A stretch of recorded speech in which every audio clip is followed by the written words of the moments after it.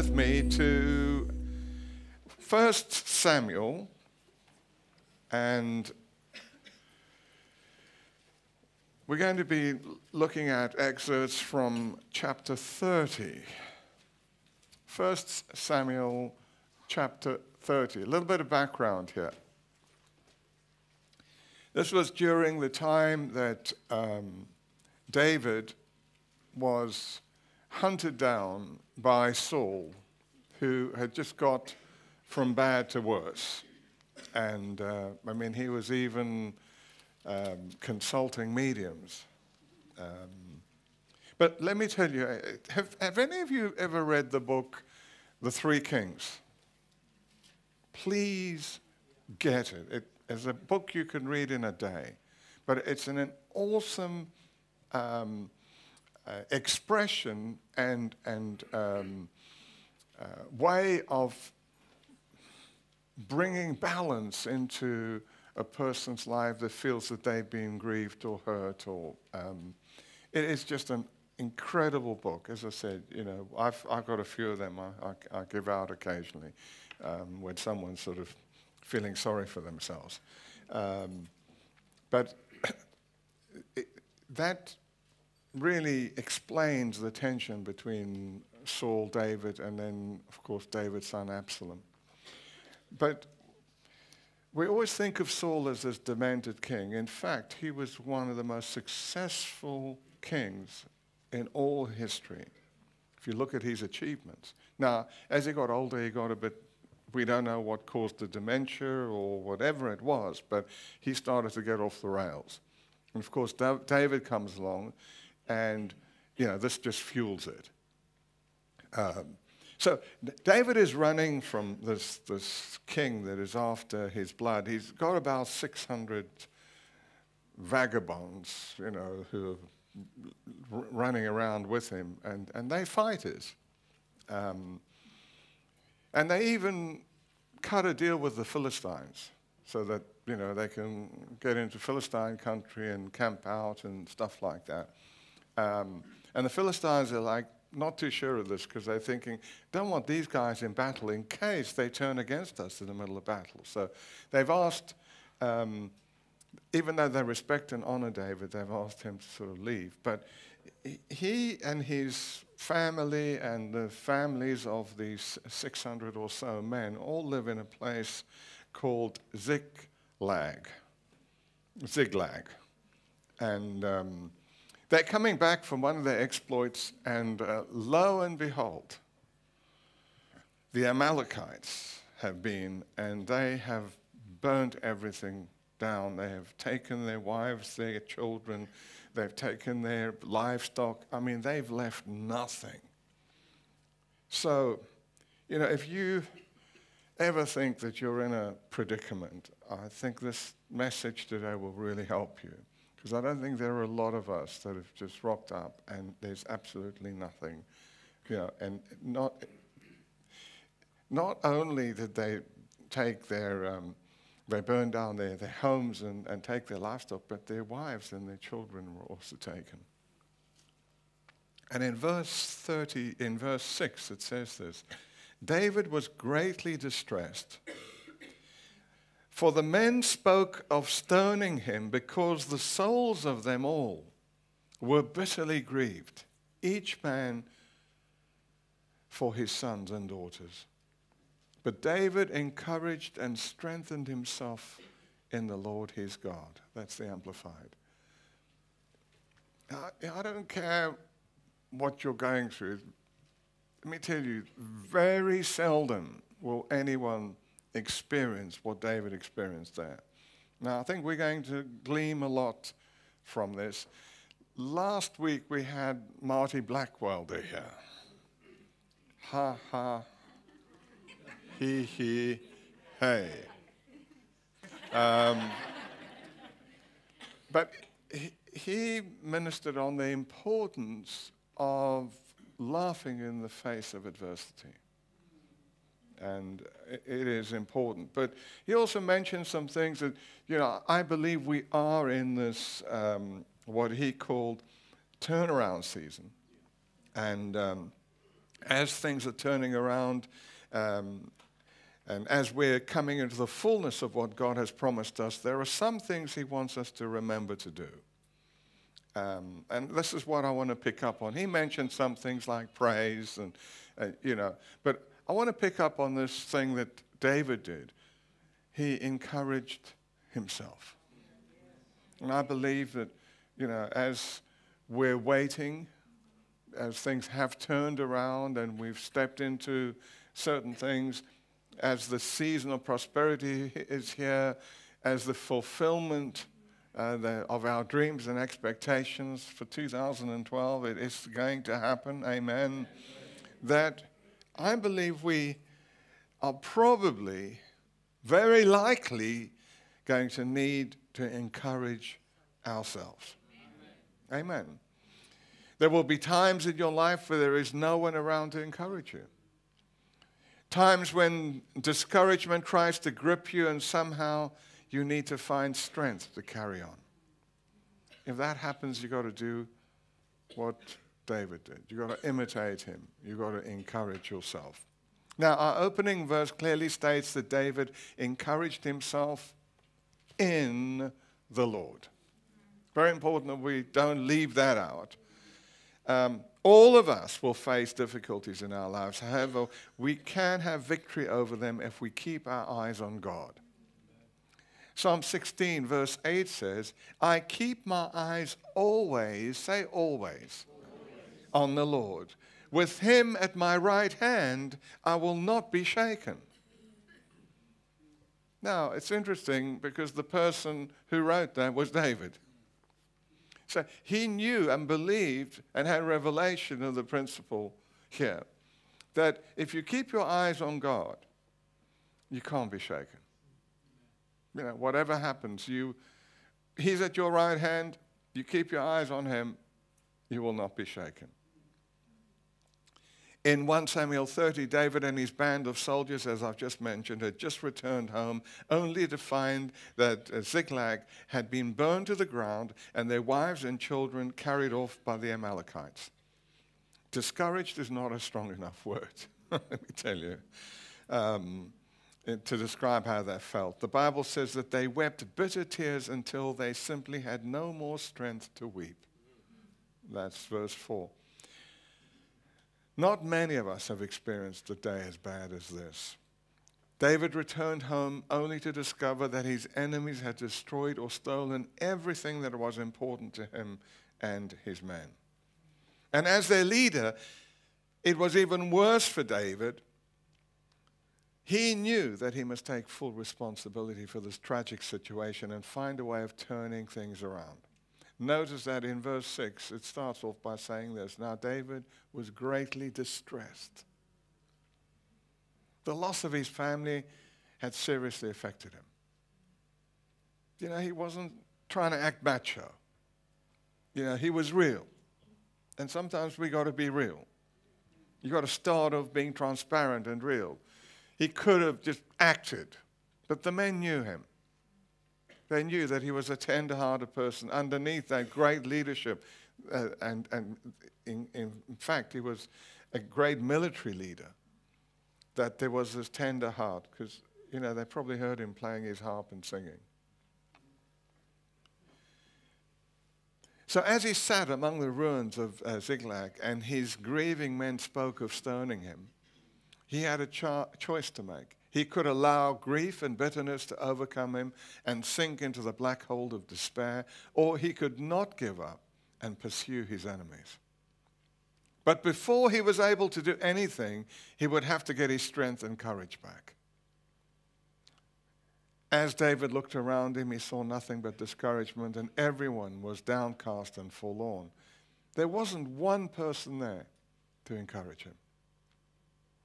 He only had one option.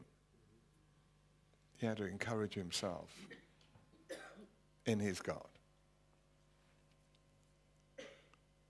Now, there will be times when, you think, well, they're my friends, they're my family, they this, they that. Why aren't they encouraging me? And that only pushes you further into discouragement. Because the best way to get encouragement is to encourage yourself. It's guaranteed that way. It's a choice to encourage yourself in the Lord your God. David chose to encourage himself because there was no other option. The most important thing to notice here is that David did not encourage himself in himself. That is a fruitless exercise. You might sort of pick yourself up and, you're getting altitude and then suddenly, you're back. And too many people spend too much time trying to encourage themselves or strengthen themselves in themselves. Don't try it. Do it in the Lord your God. You see, this wasn't just about David and his family. For David had a covenant with God, and therefore he made this tragic situation God's business. When you encourage yourself in your God, in the Lord, you make it God's business as well. David knew his covenant. I mean, in chapter 17, which isn't, too far past, he had just confronted Goliath. And he defeated Goliath because he understood covenant. It was all about covenant. Yes, he was skillful with his, but he knew, listen to this.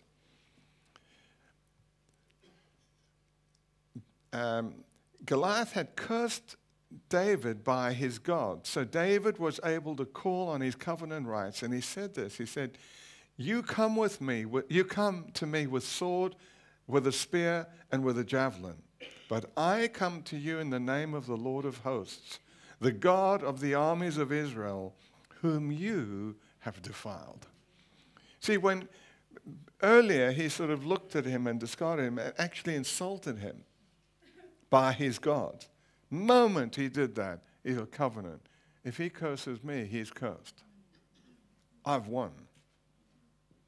We've got to understand our covenant rights as well when we're in a situation where if we are being opposed and we start to encourage ourselves in our God, we bring God into that situation. That is our covenant right.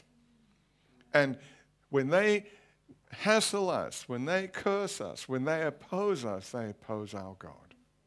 Hallelujah. Hallelujah.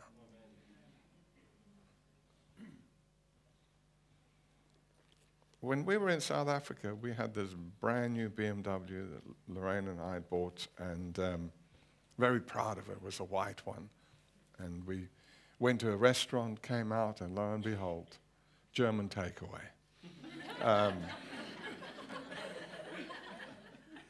Don't know how it's supposed to have all these gadgets and gizmos and no one can steal it. It had gone. Of course, everyone at the church said, well, if it's gone, it's over the border already. It's this, it's that. But God dropped something into our hearts. He said, who can steal from me? Out of the covenant that we have with God, we knew that if we had the right attitude and we knew our covenant rights, then they couldn't steal from God. And they found it in this little state called Kwakwa. It had miraculously been left outside a police station. And it had been used in a bank robbery, gone over, they left it there, and no one understands why they didn't just put a match to it, because that's what they always do. But there it was. All I had was like 340 kilometers more on the clock. Hallelujah. Praise God. Who can steal from God? No one can steal from God.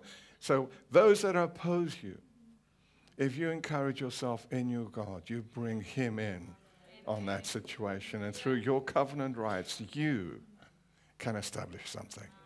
You establish the victory. Amen. Praise God. From what I know about David, it's easy to imagine how he went about encouraging himself. He probably took his harp, retreated to a solitary place, and began to sing songs of praise to God. No doubt David didn't feel like singing. But he did it anyway. And he didn't sing a sad lament.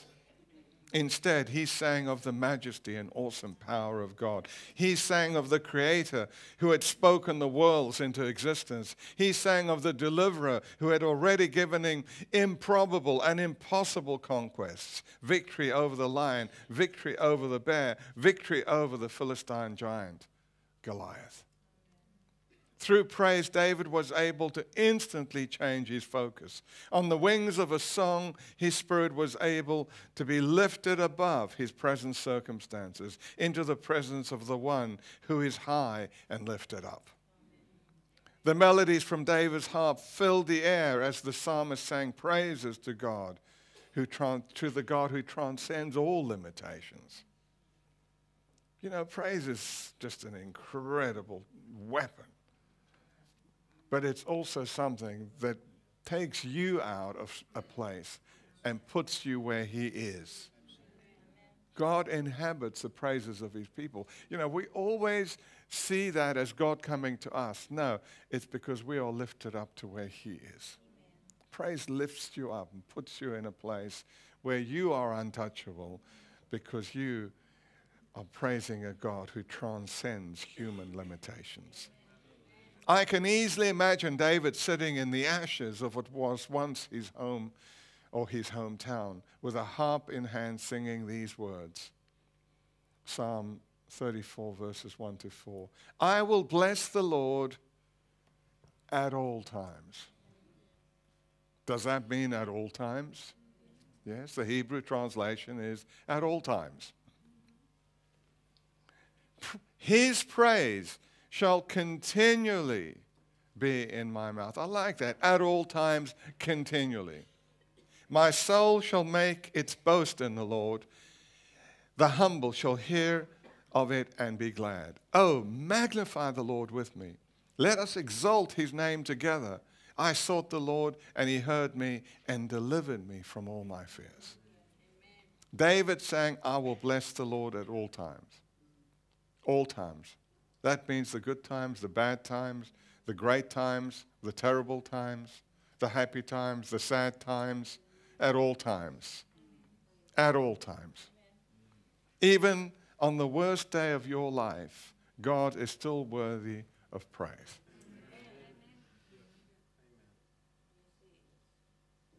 No matter what is happening to you, no matter what you're going through, God is still worthy of praise.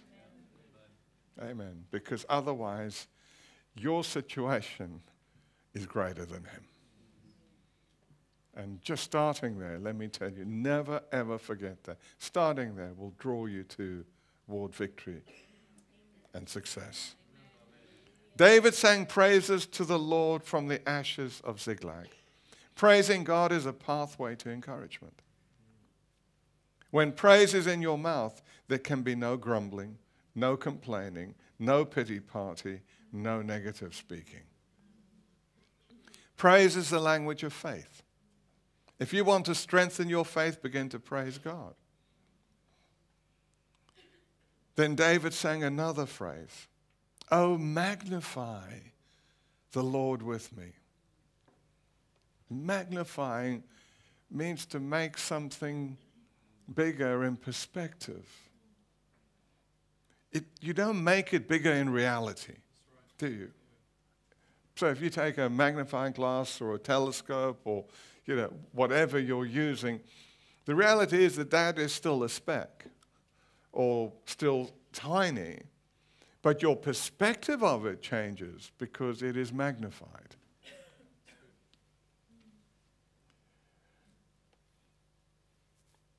Likewise, you cannot make God any greater than he already is. Yet you can magnify or reduce your perspective of him. Now, I want you to just think about that. When you're going through hard times, you can take your magnifying glass and look at your situation and make it bigger. Your perspective of it will go, whoa. But if you measure it against God, it's a speck in the universe. That's really how insignificant it is. But on the other hand, you can either magnify God, because he says, let's magnify God with me. Now, we don't make him greater or bigger than he is, but our perspective of him changes. We just see how awesome he is, and everything else is brought into perspective. Hallelujah. I ask you this, are you magnifying your despair or are you magnifying your faith? Refuse to magnify the devil's work in your life, and you will have a correct view of him. The Bible tells us that one day we're going to see him and go, was that you? That's the right perspective. Amen.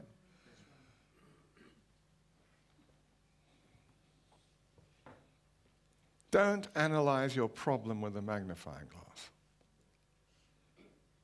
because that's going to lead you into pitiful discouragement. Now, if I'm reading your mail, don't come and speak to me afterwards. I'm just going to tell it as is. Christians are in the habit of magnifying their problems. They like to analyze them. And the only way they can analyze them is to take out the magnifying glass. And every problem is like, wow, can you see that? But the reality is, if we turn and we magnify our God,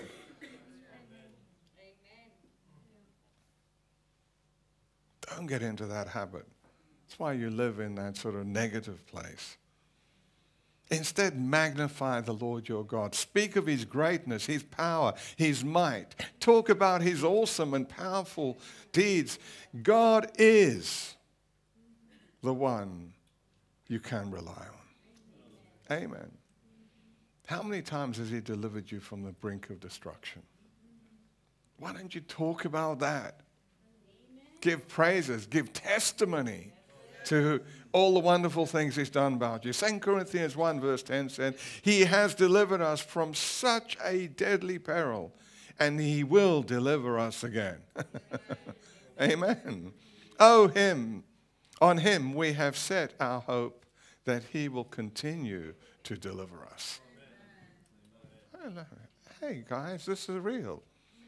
God, what God has done, what God is doing, and what God will do in the future is all the same thing. He loves you enough to deliver you from everything. That's why he is our Savior. That's what Savior is. God wants us to be free, but he also wants us to be encouraged at all times. For that reason, he has given us the means by which we can encourage ourselves in him. Here are 3 pointers.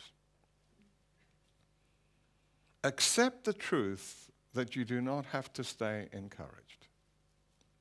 Discouraged, I should say. Accept the truth. Okay, just had to wake a couple of you up. I mean, some of you didn't even know I'd made a mistake.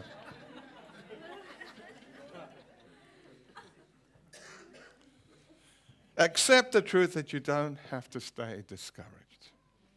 Right, that's step one. Too many of us are in this massive pity party. You know, we're discouraged, all things are going wrong, and it's just a decision away. You can encourage yourself. You can get out of discouragement. You can change that right now. It's like a bird that flies over your head. You don't have to let it nest in your hair. You can shoo it away. Same with discouragement. I'm just kidding. I mean, it's a metaphor.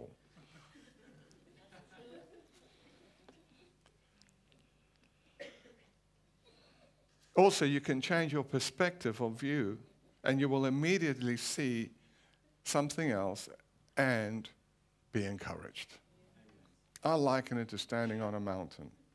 You can be on a mountaintop, and you can turn, and one view is heavy rain clouds and thunderstorms and lightning, and that's there in the distance. But in the other side of the mountain. You can look out, and it's clear blue skies and serene, views and the sea. And, I mean, it's just beautiful. But being who some of us are, guess what? We camped out here.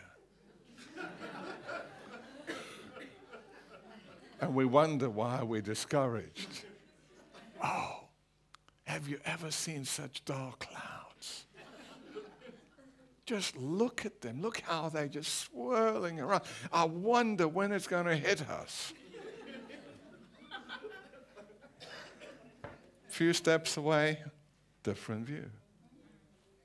It's as simple as that. Hallelujah. So remember, you can be discouraged or you can be encouraged. And you can also encourage yourself. Right, number 2. Stop giving voice to your discouragement and start giving voice to your encouragement. Amen.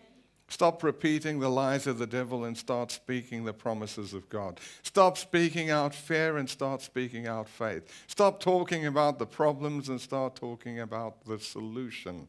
Find out what the Word of God has to say about your situation and then speak it out boldly. Amen. Number 3. Important one. Meditate on the Lord. Don't meditate on your problem. One of the Hebrew words for meditate literally means to murmur and implies the moving of lips. Another word means to converse with yourself. It is your self-talk, the way you speak to yourself in your head about things in your life. Every day, everyone meditates on something. Everyone has a conversation going on in their heads. I know it doesn't look like with some people, but they all have, I promise you. Now, the thing is, we are meditating on something. We are thinking about something. We are pondering on things. It's what you ponder on that determines your mood, your attitude. And those attitudes determine a lot of other things in your life. So we've got to be careful what we meditate on. Practice meditating on the Lord, and guess what? You will find all His attributes. Peace, joy, love. Meditate on the wrong thing and you'll find the wrong focus. And that's going to draw you into the wrong place. But meditation can also bring about success and prosperity. Joshua 1 verse 8 says, keep this book of the law always on your lips, former meditating. And then it says, meditate on it day and night, so that you, say you, may be careful to do everything written in it. For then you, say you, will make your way prosperous and you will have good success. When you meditate, you are empowered by God. So whatever, here is the principle, whatever you meditate on empowers you. Ow, oh, ow, ow, oh, ow. If you are meditating on negative, destructive, evil, whatever you want to call it, fearful things, guess what? They are empowering you.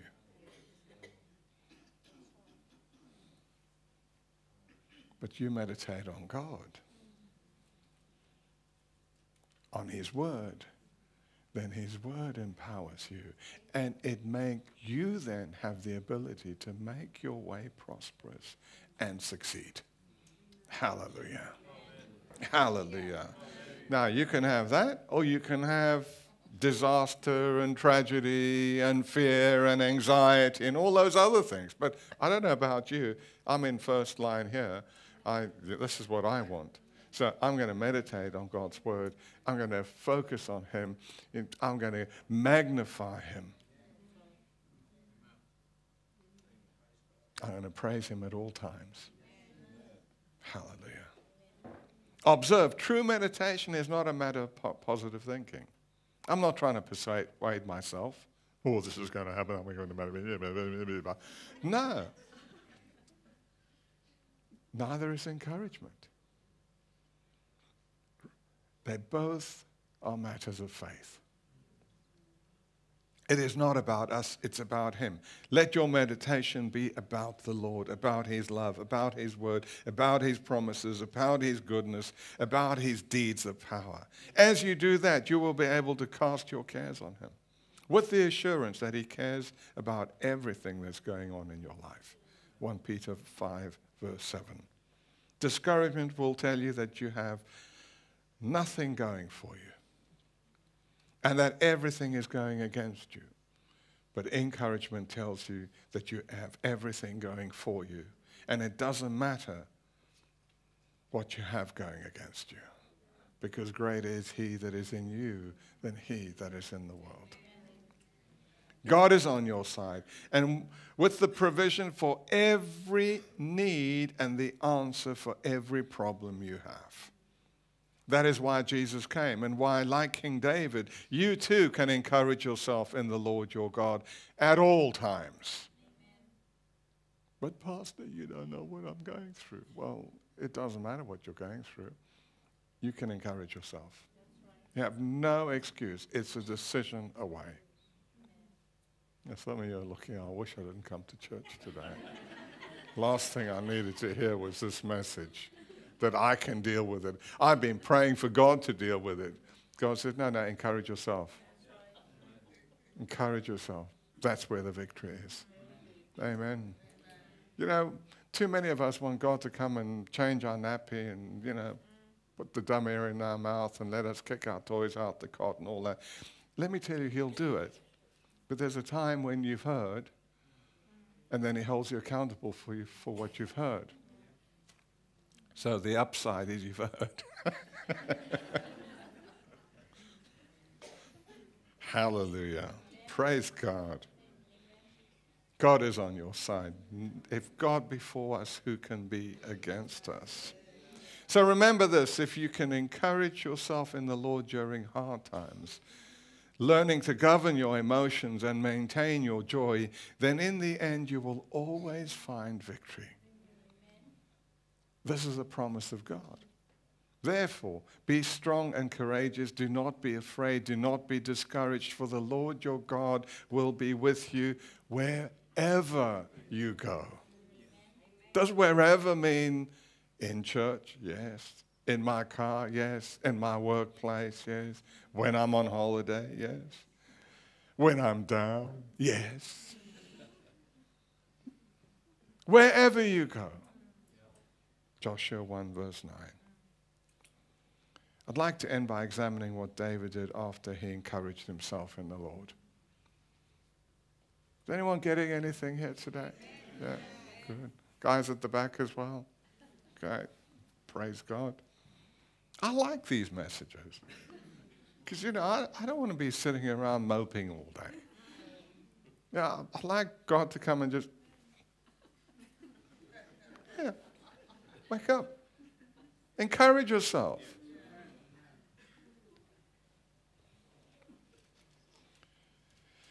Look at verse 7. The first thing he did was to ask the priest to bring an ephod to him.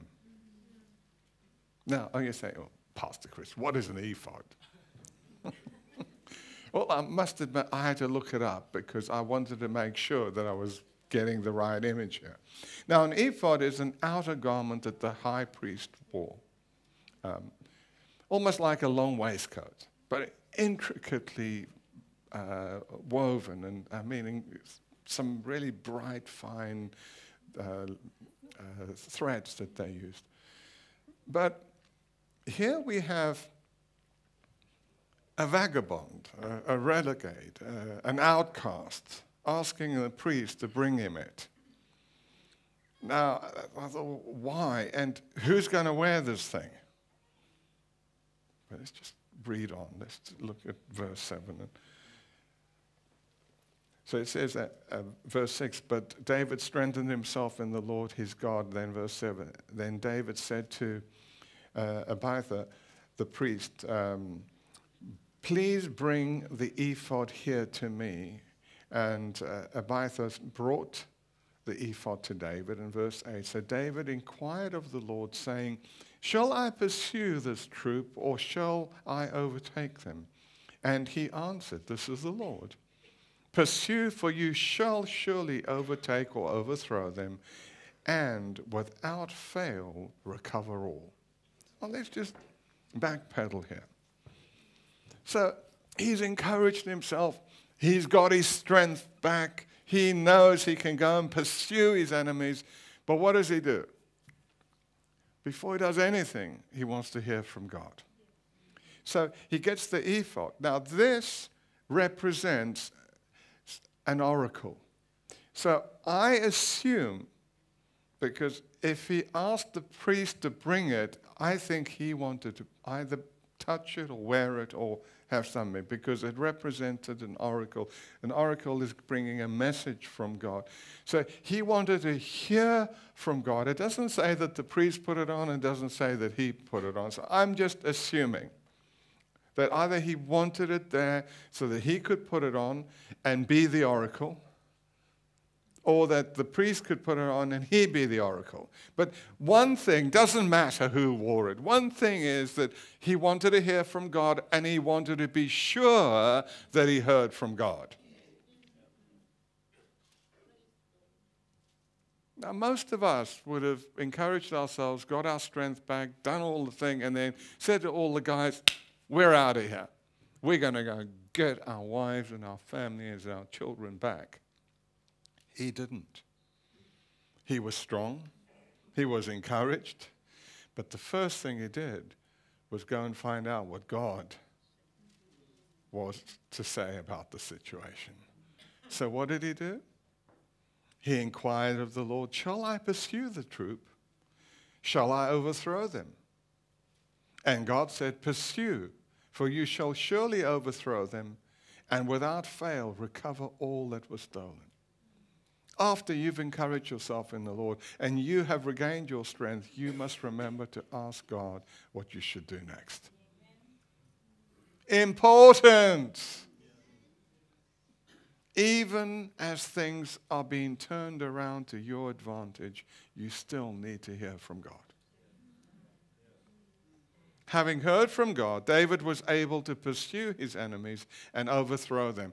Look at this, verses 18 and 19 declares, David recovered everything the Amalekites had taken, including his 2 wives. He had 2 wives.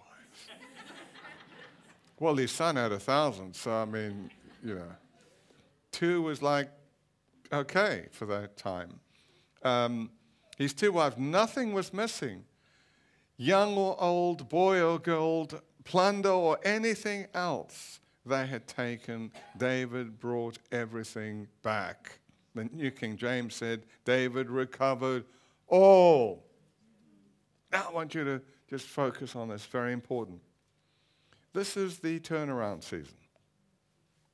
We've had a man of God come and speak it out. So things are being turned around to our advantage.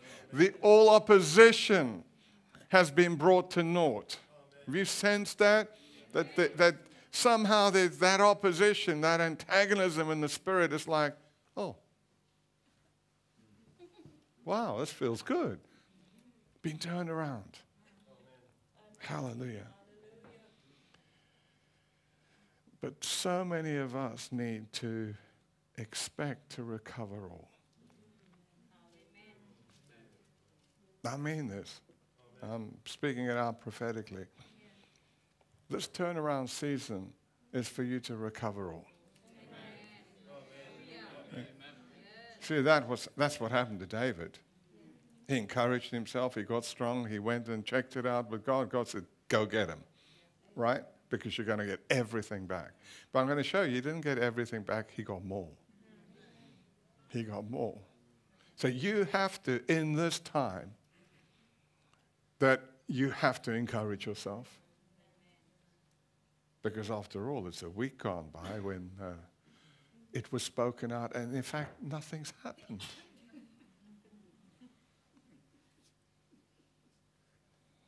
I don't know, but The year hasn't ended. Hallelujah.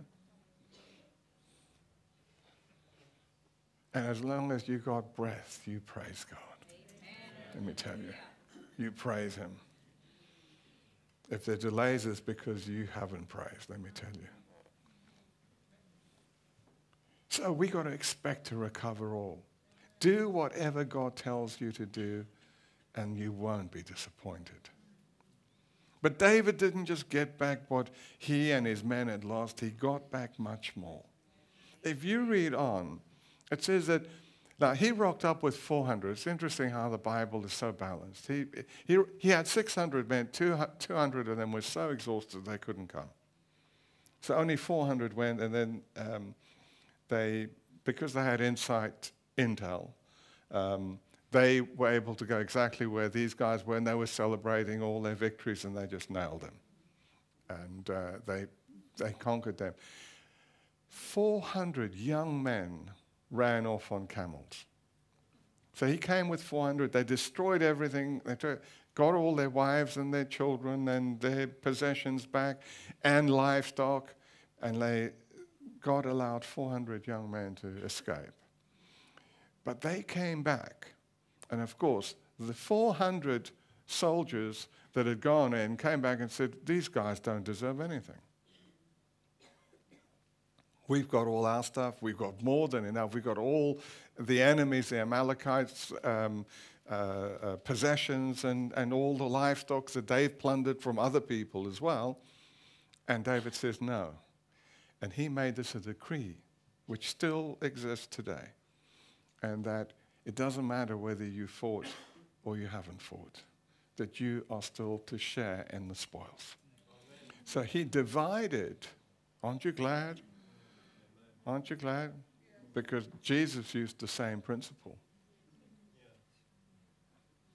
For we are more than conquerors. It means that we don't fight, but we conquer. Same principle. Jesus came up with the spoils, and he distributed them to us, even though we did not move a muscle. Same thing. So he comes back and he says, right, no, everyone's going to benefit. And then he names his friends. And to each one, he did the same thing. He blessed him. I love that. Amen. I don't know about you, but I know some of you are thinking, well, I don't know. I mean, you know. No, that's not exciting.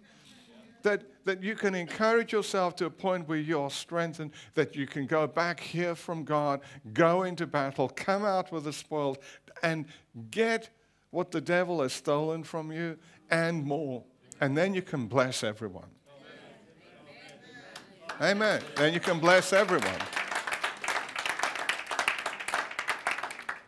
That's what the Christian life is about.